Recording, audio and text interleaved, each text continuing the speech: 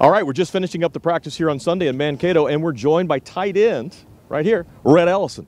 Rhett, it's another training camp here in Mankato.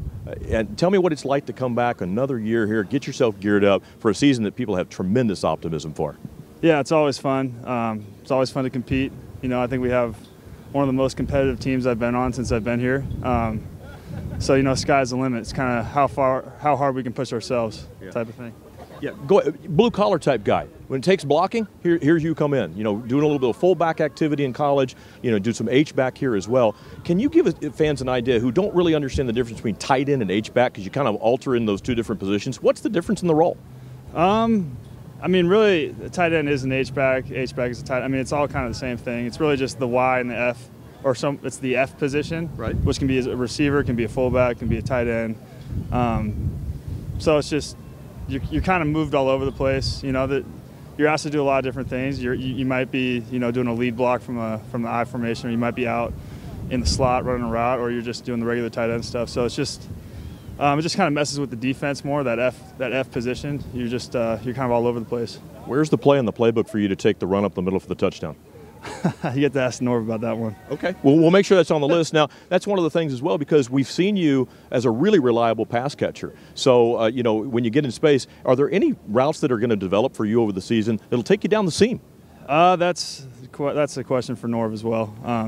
You know, he's good at putting players in situations that they're best at. So he kind of finds, you know, what our best skills are, and you know, uses them on Sundays. You know, you've got to block linebackers every once in a while. You grew up with a dad who was a linebacker. Yeah. Tell me what he taught you about how to take on a linebacker.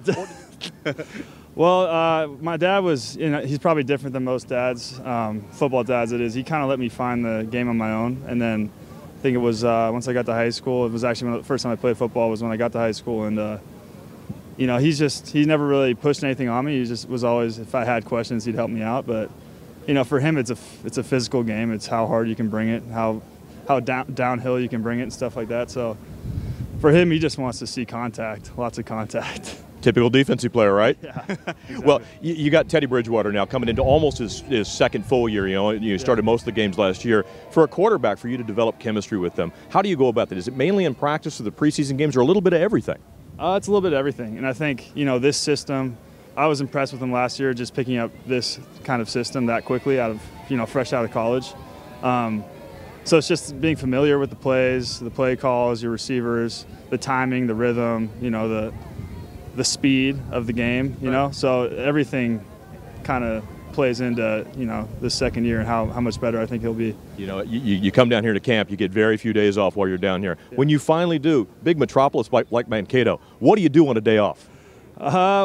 Usually I'll just try to get my body healthy, get it ready to go. So either I'll just hang out, sleep, stretch, ice, you know, that kind of stuff. Or I'll head back downtown to my apartment and just relax for a little bit. Okay. And so it's a situation to where guys actually are going to let you sleep on a day off?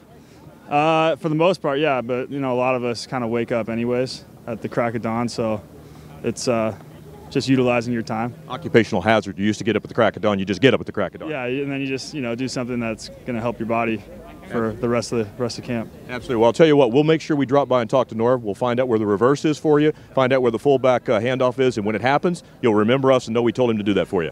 I appreciate it. No problem. Good luck this year. Yeah, thank you. Thank you. Appreciate you dropping by. Yeah. From Mankato, I'm Tom Moore.